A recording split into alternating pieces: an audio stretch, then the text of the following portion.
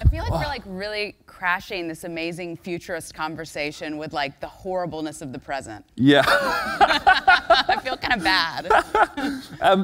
First of all, I mean, let's give it, for people who don't know you, a little bit of context. Can you give me your kind of potted history? You're now running Pando. You have a new venture.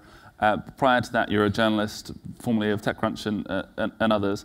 But talk about Pando and what that is for anyone who doesn't know. Sure, yeah. So I moved to Silicon Valley in the dot-com bubble, so about 20 years ago. I managed to stay a working journalist through the crash, which was no small feat. I really have always been a contrarian in Silicon Valley, and sometimes that means I believe more in the industry than other people. In the rise of Web 2.0, I was one of the first people to really spend time with YouTube and Facebook. I first met Mark Zuckerberg when he was 19. I saw a lot of promise in the Web 2.0 wave at a time everyone was really down on the consumer internet and thought it would just never come back and never be viable businesses. And conversely, in the last couple years, I've been really one of the first people calling out the toxic bro culture and the hypermasculinity of Silicon Valley. So I'm much less popular now, but equally hated. I was hated both times. But I wound up starting Pando. I never really, like a lot of women in Silicon Valley, I mean, only 3% of venture-backed companies have female CEOs. And that's not just because we get groped and harassed and belittled when we try to raise money. It's also because there's a lot of confidence damaging that goes into that because of drawing every breath in a patriarchy. And I never expected that I would wind up starting a new company. And my good friend Arianna Huffington helped me out with that. I was helping build TechCrunch, and a year after we sold to AOL, I was supposed to take over as the editor-in-chief. And I went to the hospital to have my first baby, and while I was in labor, she gave the job to someone else. Let's talk a little bit about the, I'm just going to let that hang in the air. So I took my newborn. I didn't have a nanny. I had no family nearby. And I took my newborn, and we went up and down Sand Hill Road and raised $2.5 million from most of the major billionaires in Silicon Valley. First time they'd ever had a baby in the pitch meeting. And now you spend the rest of the time making them regret that decision. Yeah, oh, they regret it every day. Let's talk a little bit about, so your book is first of all, it's absolutely fantastic, and I think it's out here on the 28th of December. We tried to get you early copies. You guys would have been like the first ones ever to have them, because it hasn't even come out in the US yet, but there was some snafu, but please pre-order it. You can in the bookshop here.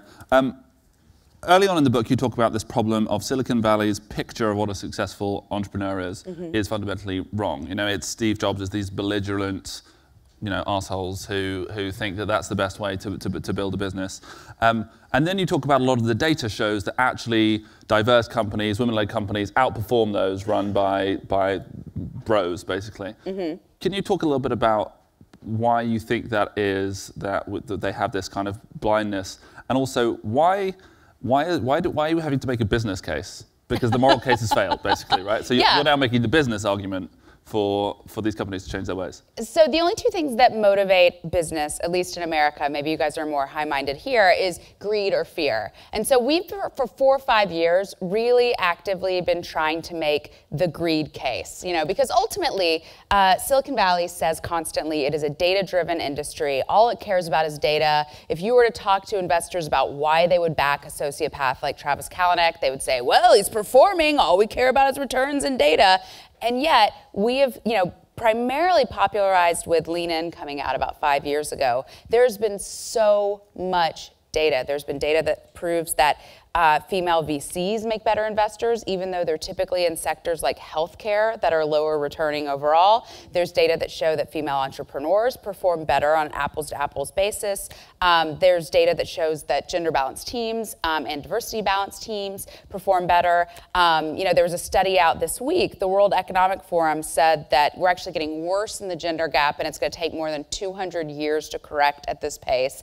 And if it even gets better by 25%, we'll add more than $5 trillion to the global economy. I mean, there is so much data. And simply put, the greed argument hasn't worked. It just hasn't worked. Inclusion has gotten worse over the time that we have shown everyone all of this data. And so a lot of what you're seeing now in both Silicon Valley and Hollywood and throughout the United States is, really women being sick and tired of it and coming forward and realizing that they simply cannot have access to what they deserve as long as we're in a patriarchy. And that's why so many women have been coming forward and telling their stories of bad behavior and being whistleblowers because, look, morality and fairness didn't work and greed and data didn't work. And so now it's about fear.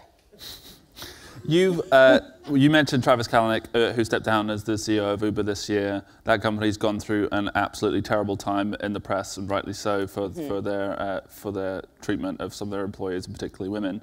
You actually have some first-hand experience of this. Do you want to just tell that story and the potted history of your experience with Uber? So I've known Travis for more than 15 years. We actually used to be friends, which a lot of people don't realize given our bad blood now. I was early on covering Uber when I was still at TechCrunch. When I started Pando, we started as a publication being pretty critical of them going back to about 2012. So we were very early in this. Some of our earliest stories had to do with this libertarian ideology that was running the company and some ways that we thought that actually looked pretty dangerous, particularly with this idea that drivers are disposable commodities and not really human beings. After that, we really started leading a lot of the reporting on the sexual assault that was happening in the back of Ubers. And one of the things that was the most disturbing to me is that my reporters would actually call up Uber to get comments on these things, and Uber executives would tell my reporters that the women were dressed provocatively or were drunk, implying that that was fine, that they got raped in the back using this company's service. And I found that's unimaginable on a human level. It's particularly unimaginable when you consider this is a company that was making the pitch to lawmakers that it should have barriers taken away because it was helping solve drunk driving. It's like you kind of can't have both of those in the same company. It got worse and worse and worse. We all know this is like a horrible, corrupt company. I'll fill you in later if this is new to you. It got worse and worse and worse, so I finally wrote a story, and they hated us because we were the only ones going after them and pointing this stuff out. And so finally, I wrote a piece and I was just like, I'm deleting this app from my phone. It is just so gross. Everything from what they would say about women getting assaulted to Travis Kalanick referring to the service as boober because he got laid so much because of it. I mean, it was just a misogynistic company from top to bottom, and I didn't feel comfortable as a woman being in it. Even if, as they say, which has never been proven, there were fewer assaults in Ubers, I had seen how they treated women who got assaulted in an Uber. So I deleted it, I wrote an article about it, and it got picked up in a lot of places, but we're obviously a small publication, but we're a publication that's very deeply read in Silicon Valley. And over time, we were really hurting Uber's ability to both raise money at the prices they wanted to and hire talent, which is both kind of lifeblood in Silicon Valley. So they got together in what they actually called their war room and decided that I had to be silenced. And they'd tried a lot of other ways of trying to silence me, and it hadn't really worked. So the bros at Uber looked at me and said, well, what do we know about Sarah Lacy? We know she's a new mother. I bet if we attack her family, that will work. Now, this is obviously a company that's never watched a nature documentary, because if you go after a mother's young, it usually has the opposite effect, which was basically what played out. I mean, they basically went to a dinner. Ironically, this dinner was an attempt to rehabilitate Travis's reputation and make him seem like a nice guy. And at the other end of the table was Emil Michaels, who has finally gotten fired and is a horrible human being. And he was sitting next to Ben Smith, and he's like, here's the thing about Sarah Lacy. We have $1 million budget, and here's the people we're gonna hire, and we're gonna try to destroy her family because that's the only way that we'll ever shut her up. And someone forgot to tell Ben Smith this dinner was off the record. The editor-in-chief of BuzzFeed. Yes, I should say. And someone forgot to tell him it was off the record. And credit to him, table full of journalists, no one else would write the story. And in fact, other journalists at the dinner tried to silence him from writing the story, which was the only way I found out about it. So I did what a mother would do. I went like full on wings, talons, fangs for several years until everyone thought of Uber and Emil Michaels and threw up in their mouth a little bit. So, so we had we had the Mayor of London talk here yesterday, and as you probably know, Transport for London and the city are currently in the process of reviewing Uber's license here. It was suspended. I think they've appealed, so it's now going through the appeals process. Do you have any nice messages for the people of London and of how they should approach it? Because fundamentally, the issue the issue there was not reporting incidents of crime and not complying with regulation. It wasn't the fact. It was nothing to do with undercutting taxi drivers or any other business practices. It was to do with how they process some of these legal obligations. Right. Yeah, I mean, it had to do with them not following the law, which is generally the problem with Uber. I mean, there was this great naivete of let's fund people who want to break the law, and we think they'll only break certain laws. When Uber broke sexual harassment laws, trade secret theft laws, like all kinds of laws, and that's what they're doing here. So I guess the thing that I would point out, that I feel like I spend a lot of time pointing out right now, everyone wants to believe that because Travis Kalanick is no longer the CEO, suddenly like pixie dust has been like sprinkled over the company and it's a totally different place, and shouldn't we give the new guy the benefit of the doubt? You know, I think the most important thing to look at is, who does the CEO report to? The board. Who controls the board? Travis Kalanick. To the point where there is a lawsuit with one of their biggest investors against Travis Kalanick because they're trying to steal away control of the board for him. If that wasn't a consequential thing, there wouldn't be one of the only lawsuits of a venture firm versus a portfolio company in Silicon Valley history. As long as that CEO, no matter how amazing he may be, is still reporting to the board, which is still controlled by Travis Kalanick, there is no difference in the company when Travis Kalanick was CEO or not. We kind of went down an Uber sidetrack. You did bring it up. I just, totally my own fault. It's totally my own fault. It's the Cliff Notes. We've seen this problem it is endemic. You know, the last couple of weeks in particular, since the Harvey Weinstein stuff has come out in Hollywood, we saw early this year with the Google memo that companies are really struggling with this. Some of the companies, Google, to their credit, I think you write in the book, have been historically pretty good at this, partly because they have the Wojcicki sisters very early on in the company. Facebook has Sheryl Sandberg as the COO. What companies are dealing with this? What you call it bro culture,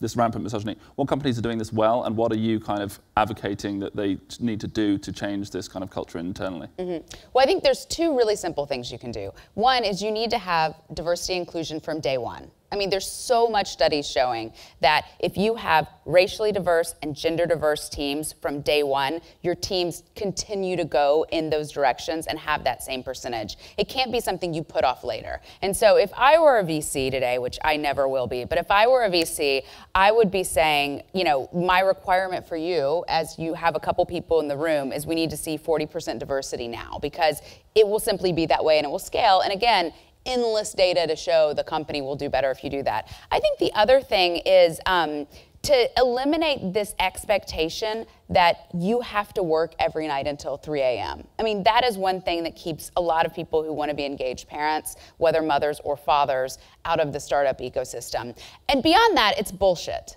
I mean, it is just bullshit. Speaking of data, there are so many studies that show people are not capable of focusing 18 hours a day every single day for years on end. The quality of the work degrades. And there's also studies that show that even when people say that they work 80 hours a week, when they've actually been asked to log their hours, they work nothing like 80 hours a week. And if you've ever been in a startup in Silicon Valley, probably here as well, you see how much time is wasted. I mean, one of the things that makes mothers such an amazing economic force is there's studies that showing that after having kids, you become so much more productive, and you become productive for the rest of your career, and multiple children make you that much more productive. And that's who you should want at your company, not some douchey kid who's like playing foosball for half the day. So until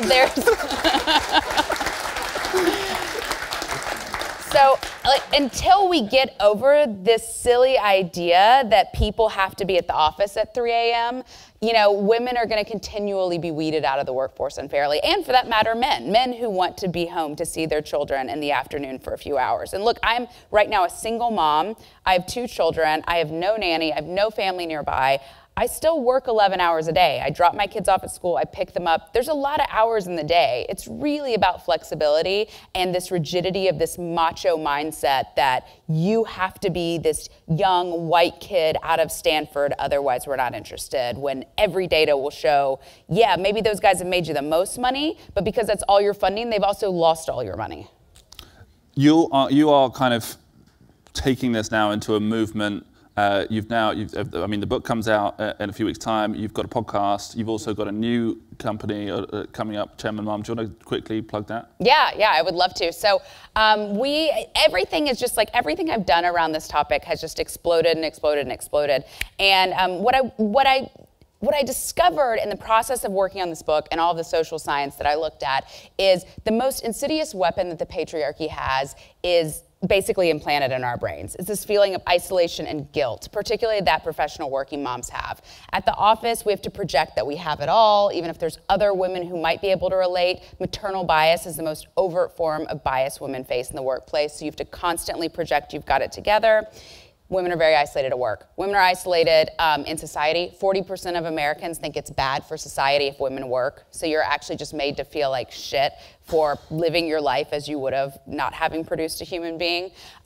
You're isolated in your marriage because if a woman makes even $1 more than her husband, the odds of his infidelity go way up. And in fact, the more economically dependent a man is on a woman, the odds of his infidelity go up even more. So working professional moms are the most isolated people, and that's increasingly where our country is going. I mean, 40% of households in America are breadwinner moms. The rise of single moms is way up because a lot of men are not making marriage look good. So I think if you can really combat that isolation and give women a space that is troll-free, where there's very smart anonymity tools, which is abuse-free and mommy war-free, to hash out and talk about the hardest issues they face, and most of all, just let them know they're doing fine and everyone's facing the same shit and all of this stuff the patriarchy is putting in their head are lies, I think you fundamentally change the country, and that's what we're building with Chairman Mom. And if you thought that was good, check out Sarah's book and check out The Extracting the Next Stitch of Wide. That's all we have time for. Sarah, thanks so much for joining us. Thank you.